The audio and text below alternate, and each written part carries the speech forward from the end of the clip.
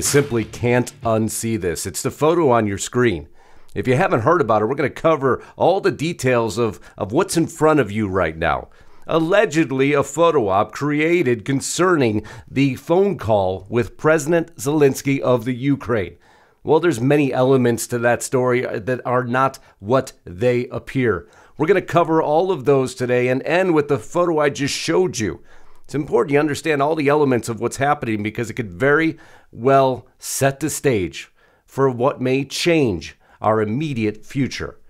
Now, before we get started, a couple of huge favors for you. First, if you haven't subscribed to Lisa, please do that. Just check below and make sure your bell is checked so you're alerted to upcoming broadcasts. You see, they don't like conservative voices, and they have a funny way of making sure they take care of that. Also, huge favor to me. I've asked this many times. Just above me, there's a link to my channel. It would mean the world to me if you could take a few seconds, click on it, and subscribe. But now let's get back to this broadcast. So we have the picture. And it goes on. I spoke with Ukrainian President Zelensky, yes, Zelensky back in the news again, to discuss our coordinated diplomatic efforts and reaffirm our support for Ukraine's sovereignty and territorial integrity. We will respond decisively, along with our allies and partners, if Russia further invades Ukraine. Is that your story, Joe?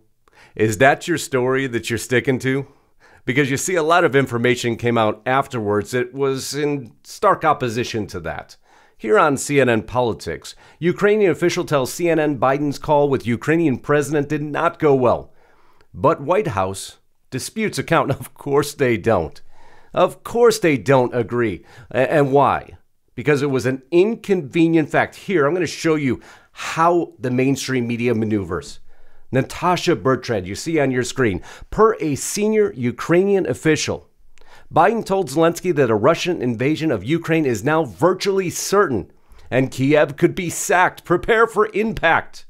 Well, Zelensky took exception with that, but not just more than a few hours later.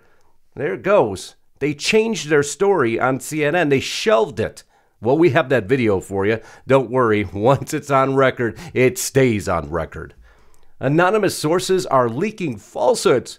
President Biden said that there is a distinct possibility that the Russians could invade Ukraine in February. Oh, it appears the story changed. Why did that happen? You know exactly why it happened.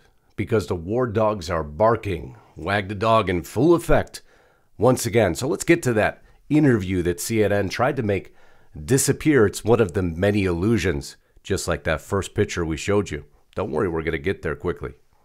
We have breaking news for you in our world lead. A senior Ukrainian official tells CNN that today's phone call between President Biden and Ukrainian President Volodymyr Zelensky, quote, did not go well. Wait now, the White House is disputing that account. Jake Tapper, what happened? Are you not on the party line for a moment? Let's go further in that interview. Inside, President Biden, according to this official who briefed me on the conversation, saying that he told the Ukrainian leader that Ukraine would not be getting significantly more military help, that there would be no US troops sent to Ukraine to defend it. We already knew that, of course, but it was reiterated again on this phone call. Also, no sophisticated weapons. So wait now. Here's what we're going to do as the US government. We're not going to send you in those troops we promised. We're not going to send you in that weaponry we promised. And we told you you're going to get sacked. It's imminent now. But the White House disputes the account that the phone call didn't go well.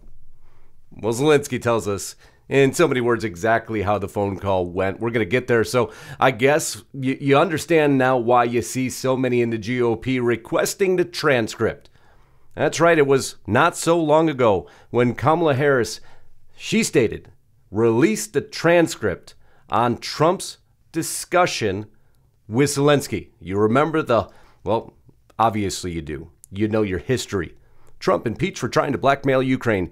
Hits out at Biden over Russia crisis. Well, it's okay to release his transcript, but will we ever get Biden's transcript? The GOP is allegedly demanding that this happen. Of course, we know that will result in nothing, because the GOP is useless at this point. But we'll go further in the story about that phone call. Did not go well, but the White House disputes that account. So we'll go into Zelensky, who rebukes Biden, saying he knows more about the threat to Ukraine than Biden does. one of many things he said. I don't want Ukraine to be a result between President Biden and President Putin. President Biden assured me that nothing will be decided behind Ukraine's back about the destiny and future about our country. He goes on, do we have tanks in the street? No. When you read media, you get the image that we have troops in the city, people fleeing. That's not the case, but I'm not saying escalation is excluded. Escalation already happened. Part of our country is already temporarily occupied.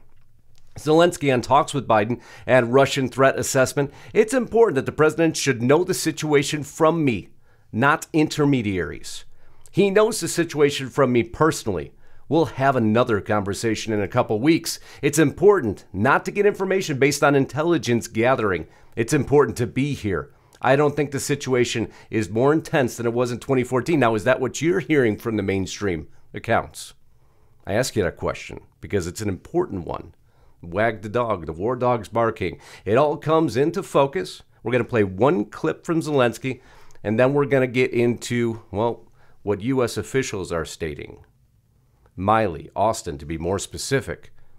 But let's listen to President Zelensky one time before we do that. Questions, and we are grateful to the United States for their ongoing support to our sovereignty and territorial integrity. But I'm the president of Ukraine. I'm based here, and I think I know the details deeper than any other president. The question is not about the U.S. president, because... Well, as this article on Politico states so succinctly, why imminent? Well, it really irked Zelensky. That comment alone could have set him off, but that wasn't the only comment. Zelensky says Ukraine lost almost $500 billion to Biden war hype. We don't need this panic. Well, you don't need to panic, but Biden does need to panic. He is a political disaster. And when people are political disasters, what would help them potentially more than anything else? Well, war. That's right. Wouldn't that change the focus on all his failures to something completely different? Just listen to what so many, his defense secretary, let's name one. Defense secretary says conflict is not inevitable in Ukraine. We will make sure that they have the capabilities that they need to defend themselves. Article 5 is clear on this point. An attack against one NATO member is an attack against us all. And as President Biden has said, the United States holds this as a sacred obligation. And we will do right by that commitment. And Mr. Putin can do the right thing as well. There's no reason that this situation has to devolve into conflict. He can choose to de-escalate. He can order his troops away. He can choose dialogue and diplomacy. Whatever he decides, the United States will stand with our allies and partners. Well, those statements stand in stark opposition to the statement of conflict is not inevitable. We're going to stand with our allies. Don't you dare do anything but what we're demanding you do. You have choices you can make, and you're not making the right choices just to make sure that Putin knows what's going on. So don't try to tell me for a second, Austin, and soon what you're going to hear from Miley, that you don't want this to happen. Because what the headline says on mainstream media is different than what your words are saying. Let me give you another example of that. And we are ready, capable, and prepared to uphold our obligation under treaty to NATO. As mentioned by the Secretary, an attack against one NATO ally is an attack against all. NATO has significant military capability. NATO has approximately 130 plus brigades of maneuver forces, not including U.S. forces, 93 squadrons of high-end fighters, 4 carriers, many more surface combatants. The military capability of NATO is very, very significant.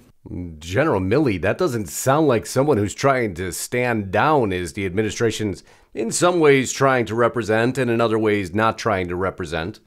Biden says he'll move troops to Eastern Europe. His top general warns of horrific outcome if Russia invades Ukraine, but yet it's not what Zelensky says Biden stated. It's just one of the many cloak and dagger maneuvers that have been going on. But there's other maneuvers that no one should forget in this dispute. Biden's sanctions plans targets Russian banks, companies, and imports if Ukraine is attacked. Well, that's missing the most significant sanctions. And that's the part of the story they're not telling you. Off the table for now are sanctions on oil and natural gas exports, or disconnecting Russia from SWIFT, the basic infrastructure that facilitates financial transactions between banks across the world. So that means Biden is standing down in some ways by removing those sanctions. So what's your bet? Does Biden want the war? Does Biden want Russia to invade? Does Biden want to support Ukraine? I'm asking you because I want to see it in the comments below. I really value your opinion. It's something you have to think about. Not too much, though, because the reality is about as crystal clear and non-deceptive as this picture when he spoke with Ukrainian President Zelensky. Because we can't forget that it's winter in Washington, D.C. right now. There's no leaves on the tree, as you see right there, but yet, well, I know, I won't forget this. There is much talk about a staged White House. You've seen evidence of this in multiple times, multiple places, multiple different offices, multiple different sets, and we don't forget about that, nor discount that. But in this photo, another one of those examples of what doesn't appear to be the actual Oval Office, or is it, is the question. But it's this picture and this one that's most significant. Because if we just go in and zoom in a little bit further, you notice it's awfully green outside. Wow. Another staged photo op. But would we expect anything less from this administration? So the question reigns supreme. What is Biden's desire with this conflict? I'm showing you his actions, which speak louder than words at all times. Well, actually, his general and defense secretary's words speak very loud because the war dogs are barking. They need conflict to distract from the absolute debacle and disaster that the Biden administration is. Well, that's Biden's opinion on the way out and how this makes him look. But before we do, Lisa wanted me to give a shout out to her sponsor and go to preparewithlisa.com. That takes you, again, preparewithlisa.com brings you to My Patriot Supply. And an amazing offer right now, $50 off the 4-week emergency food kit. I'll show you just below what that gets you. $50 off the 4-week emergency food supply kit.